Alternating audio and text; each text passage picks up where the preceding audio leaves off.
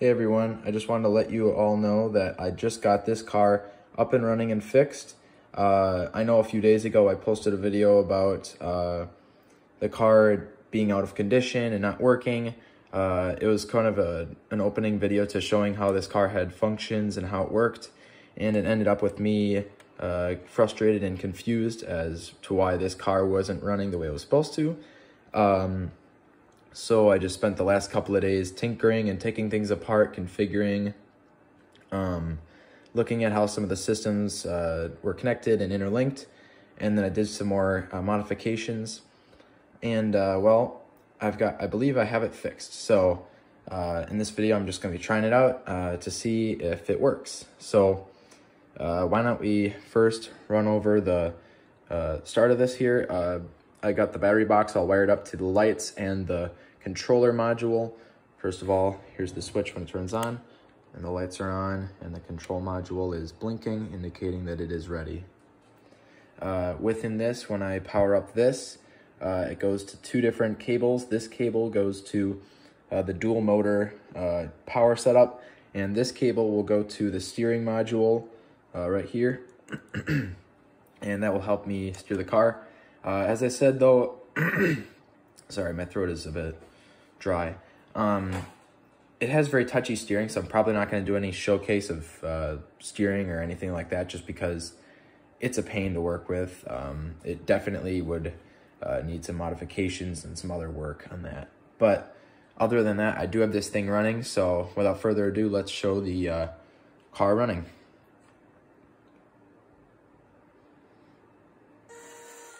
Oh, that's weird.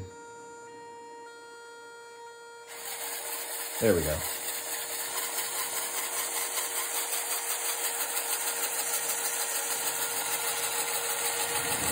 As you can see, everything is running.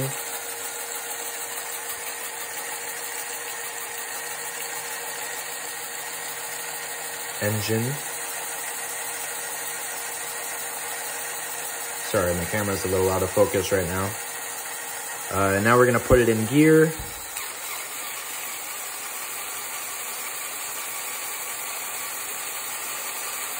Put it in gear with the engine. And there you go.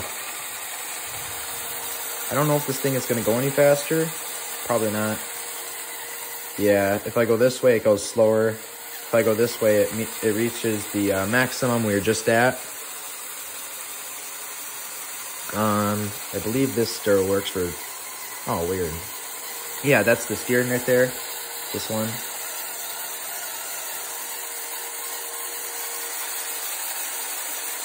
There we go, see that?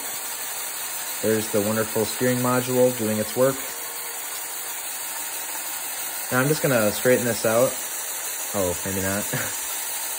Here, I'm gonna turn this off so I can straighten it out without any more electrical stuff to deal with here.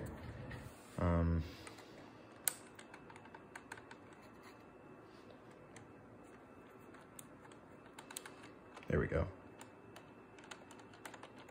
It's a little bit weird sometimes with this steering because it's so hard to turn it, and then when you turn it a bit past maximum, it gets easy because I guess the differential just kind of gives into it, and it's like, oh yeah, I'll just rotate, I guess. I don't know. It's weird. Here, I'm gonna pick up the car for a second here.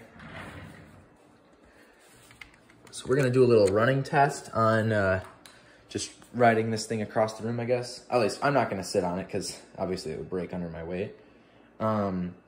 But I will be driving it. So let's see here. Oh yeah, I gotta turn it on. Bop. Okay, so take it out of gear.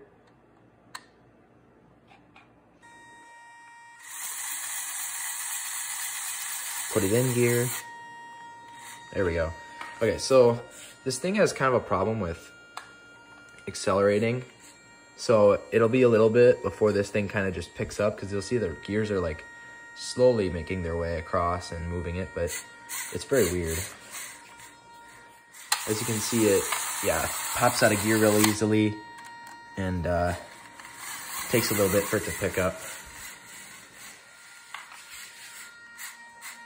The weirdest thing that happens though is that sometimes when I replace the battery, I should probably stop that. There we go. Sometimes when I replace the battery, it runs just fine, I guess. I don't know what it is. I'm sure it's probably just because the battery has a slight bit more electricity to flow through, but I don't really worry about it too much. There we go.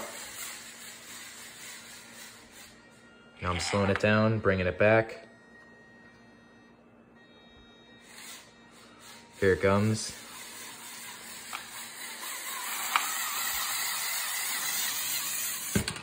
There's my bin of other parts.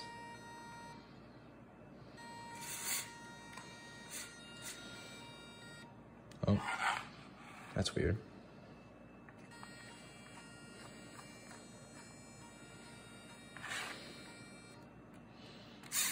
There we go. It just needs a bit of assistance sometimes.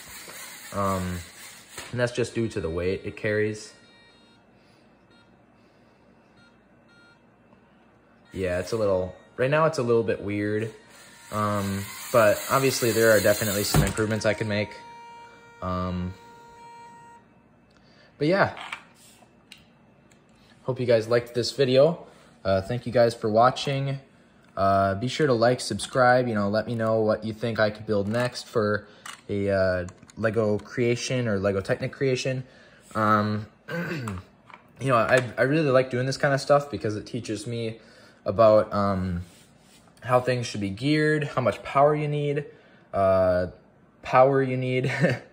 other stuff like that. So really, it's fun to experiment with this stuff and learn. I do definitely recommend that you go online somewhere and buy some parts like this, like these big wheels. I bought these, not by Lego, but a different company. And just buy some parts like this and experiment on your own. It is definitely a boatload of fun, and I recommend it to anybody who's into engineering or STEM building, because I certainly feel like that's definitely my field. But yeah, thank you so much for watching. Be sure to like, share, subscribe, and I'll see you guys in my next video.